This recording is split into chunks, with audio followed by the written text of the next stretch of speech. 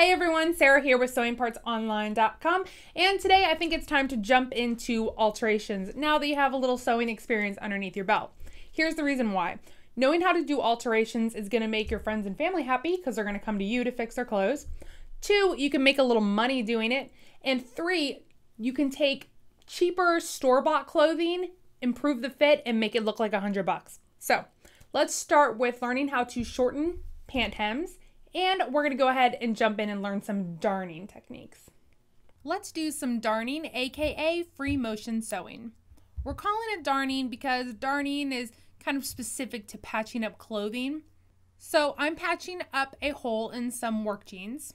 I'm going to teach you the easiest way that I know how to darn, but there is a whole sect of sewing dedicated to restoring old jeans. I mean, these people do amazing work and have perfected methods so you would never even be able to tell there was a rip or a hole. Anywho, we need to find some jean material from which to cut a patch. The patch should be larger than the hole that we are darning, and you can trim it back later. And try to find a color that is as close to your jean as possible, but if you can't find an exact match, it's really no big deal. So this hole is very frayed, but it won't matter when we are finished, so don't worry about cutting those. Turn the jeans inside out. We are going to hand baste by zigzagging across this hole to approximate those edges. Because when darning, you're doing a lot of movement on the machine, so it's best to just make sure those flaps are held in place. Using basting spray, attach the patch on the wrong side of the garment. I also recommend hand basting this patch in place just as a little extra securing measure. And pop on your darning plate. The manual for this machine says we can darn by just using the needle, no presser foot needed, but that makes me a little uncomfortable. So I'm going to use a darning foot. This one's called the Big Foot, which we do have an instructional video on how to use. So to darn, we need to think of sewing like a grid. We're basically going to sew back and forth with our lines as close together as we can. Then sew up and down, intersecting all the previous stitches as close together as we can. For me, eventually I get bored and I'm just like, meh, let's just get this thing covered and pretty much just sew in every direction.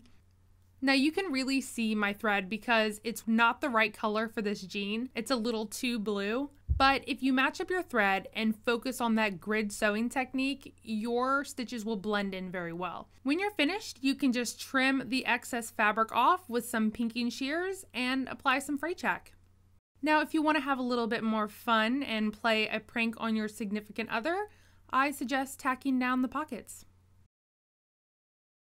You are definitely going to be asked to hem some pants now that you sew, and you'll probably want to hem your own to save money at the tailor's. Now, you can finish the hem any way you wish. We learned a ton of different techniques on how to finish hems in episode 6, like blind hems, faced hems, etc. The technique we are emphasizing today is how to shorten ready-made pants. An important thing to remember is to wear the shoes while fitting the hem that you are going to be wearing when you actually wear the pants. Also, while doing this, make sure your client or friend or family or whatever is standing tall. So let's go over how I hemmed these Boy Scout pants. With pants that are really long, we can easily cut off a good portion of the pant to make it easier to turn up the hem. Cut all the way around, it doesn't have to be exact, and save those scraps just in case. Adjust the cuff so that it falls nicely. Where the hem falls really depends on what you want, but there are some universal guidelines. The pant can either fall a ½ inch above the rubber sole of the shoe or as high as just grazing the very top front of the shoe. Try to stay within that zone. I like a longer hem because I don't like to risk socks being seen when sitting. Also for kids, I get a little more growth room. For a longer length, I want a neat horizontal fold in the front. There should be no puddling or pulling off to the side and definitely no more than one of those horizontal folds. Also, try to keep the pant side seams matched up when you're folding the fabric. That'll prevent the fabric from shifting on the bias. You don't need many pins because we are going to create a hem line with an iron. So this is all about eyeballing. You can measure every bit if you want, but it really isn't necessary at this point.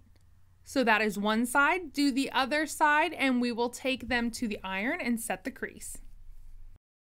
So I use the crease as my quote-unquote marking tool. So I like to use a lot of starch. I like to use Best Press. Now I'll mark my hem by following that nice crease with a marking tool, like my disappearing ink. Now turn the fabric up and under along that line that you drew. Finger press the fabric by pinching your fingers together.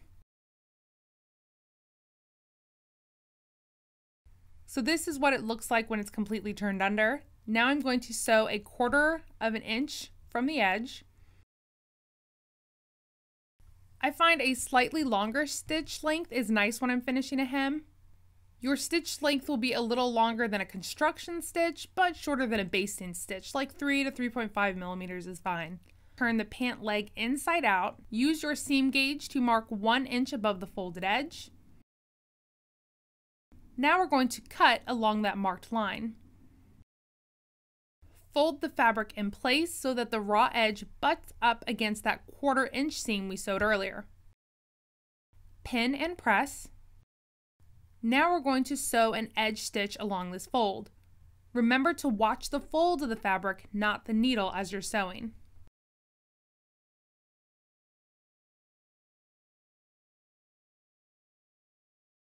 Press the hem and repeat on the other pant leg. Alrighty, all finished. So I hope this was helpful. If you have any comments or questions, be sure to visit us on sewingpartsonline.com or come and hang out with our little sewing community on facebook.com/sewingpartsonline, Twitter @sewingparts, Google+, Instagram, Pinterest, we're everywhere. And be sure to subscribe by hitting that button below for next week's sewing video.